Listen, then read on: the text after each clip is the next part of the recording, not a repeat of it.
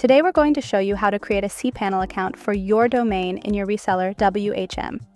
So the first thing that you want to do is to navigate to your Reseller WHM. Once in your Reseller WHM at the top left, using the search tools, type in Create and then click on Create a new account.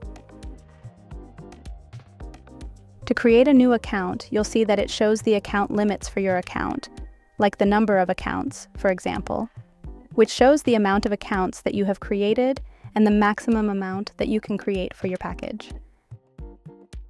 Now, if we scroll down, you want to enter the domain for the cPanel here.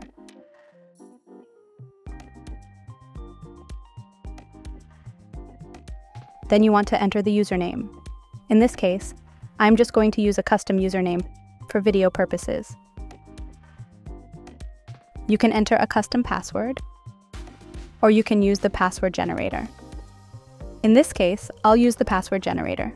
Be sure to copy your password to a safe space to remember it. Then you can enter your desired email address for the cPanel account. Further, you can choose the package that you have created for the specific cPanel account. Scroll down.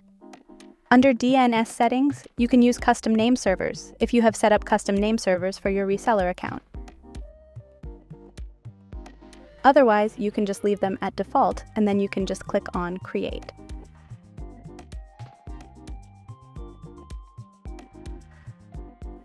Now that the cPanel account has been created successfully, you can navigate to List Accounts to make sure that you can see your newly created cPanel account. And that's it. Here we see a newly created cPanel account. If you found this tutorial helpful, hit the like and subscribe icons for more. Stay tuned for our next tutorial. Until then, happy hosting!